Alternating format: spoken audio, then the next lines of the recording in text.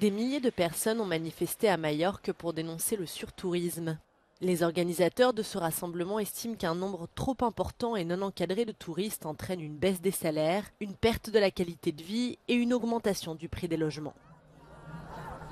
I ara és el moment que deim basta, que volem mesures concretes per limitar i decréixer el nombre de turistes que venen i millorar el benestar de la població local.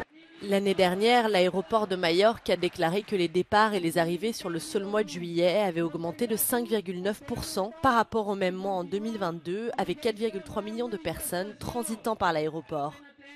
Palma est ainsi devenue la troisième destination estivale la plus populaire en Espagne, derrière Madrid et Barcelone. Au début du mois, environ 3000 personnes ont également manifesté à Barcelone contre le surtourisme. Elles demandaient que des mesures soient prises avant une saison estivale qui, selon les experts, marquerait de nouveaux records en termes de fréquentation.